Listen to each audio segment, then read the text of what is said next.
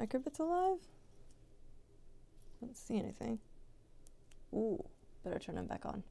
All right, we're getting the... Hey! What's up, Hacksters? Welcome to... It's still technically What the Wednesday.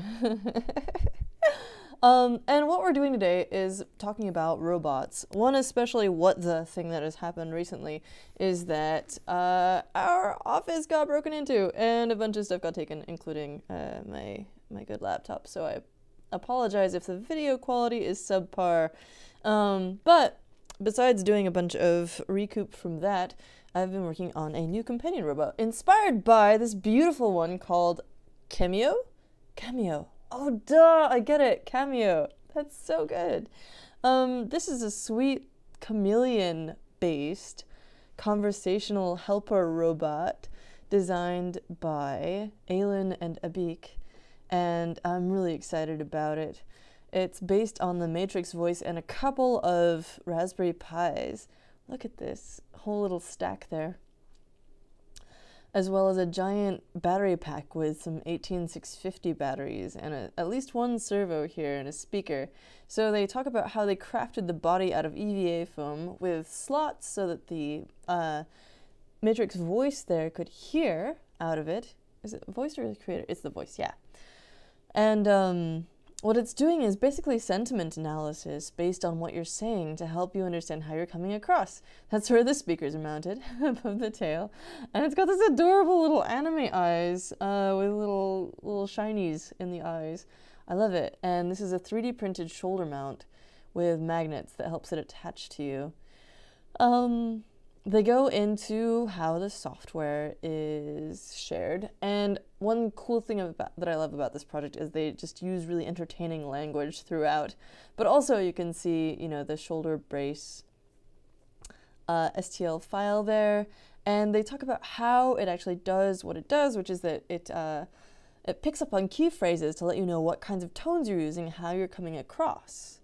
No more wondering about how a conversation went, or fretting days later about how you sounded during that meeting, phone call, or casual chat. So what happens is that you go, how did I come across? And Snips will respond to that. From there, the sentiment endpoint program will pull out the last 1,000 words or so out of the database and separate them based on the direction they originated from to determine who is speaking. So if it's mounted on your shoulder, it's going to be pretty clear that it was coming from the side. And then it rates the phrases using the text blob library on a scale to 1 to -1 in terms of like negativity, positivity, or neutrality. And then it communicates this to you verbally via Snips. Now the unfortunate thing is that Snips.ai was just acquired by Sonos and they're shutting down the Snips project, which makes me very sad because I think that we need privacy-focused smart voice assistants. If we're going to have smart voice assistants, we should have options for people that are easy to use and privacy-focused. And so, you know, the Mycroft project is still going strong, but apparently it can be hard to work with. But the Matrix team are actually looking into this to see where to go from here, and so I hope that they publish soon. They're really great about like building lots of cool projects that sort of teach you how to use the technology and publishing that stuff really fast. So I love it. I have lots of faith in them.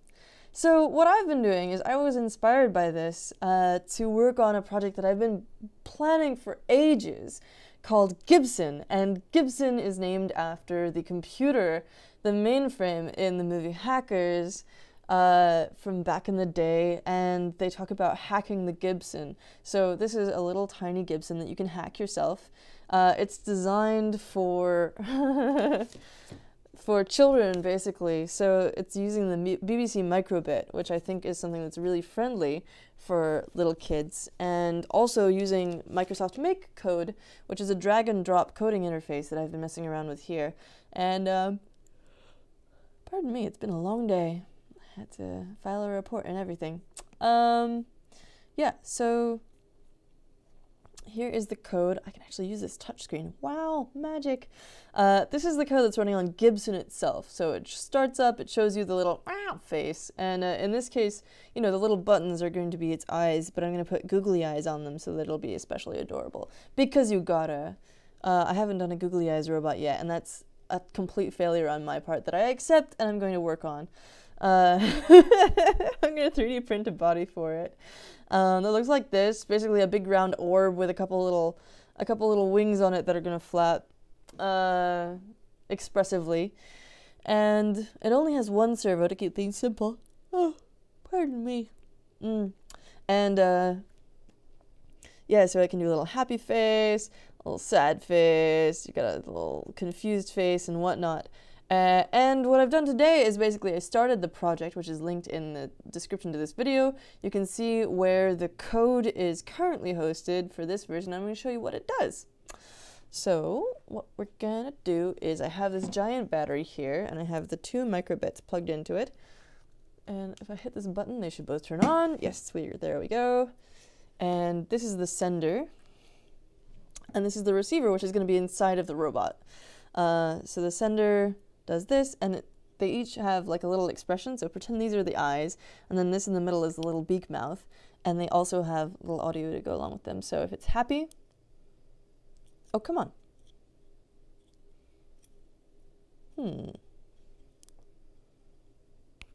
Yes, I would like you to wake up, please. That'd be nice. This was just working. It's What the Wednesday. Anything can happen. Come on. Come on. There we go. That was the happy one. And then the sad one.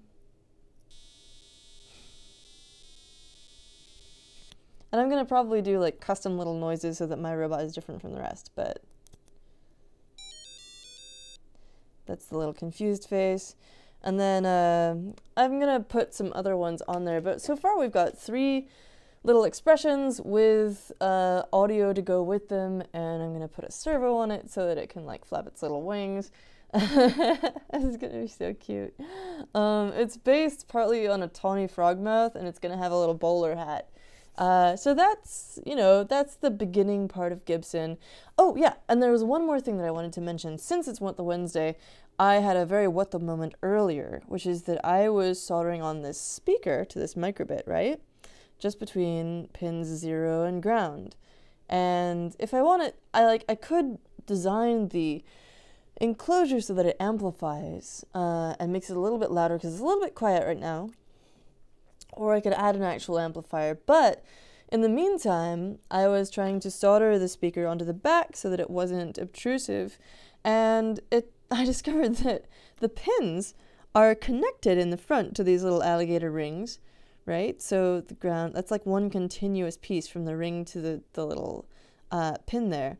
But on the back, they're not connected. See how there's this line between the ring and the little pin? Over here, there's no line there. And over here there is. So I soldered to the pins themselves, what I thought was the pins themselves, and it turned out that the speaker wasn't connected at all, so I had to add little blobs of solder to connect the rings to the edges, and then the speaker worked. So if you're having issues getting something to work with soldering to a microbit, then be warned. That might happen to you. It could happen to you!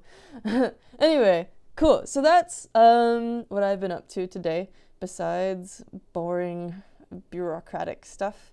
And I hope to have a lot more to show you soon with Gibson. I'm really excited because I've been planning this project for ages, and there's always something else to do, and finally I have the time to do it.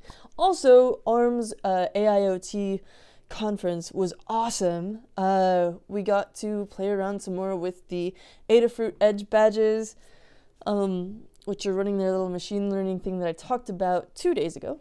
Check out that video if you want. And yeah, I had a wonderful conversation with some people about what fabrication tools and techniques you use in order to bring your ideas to life.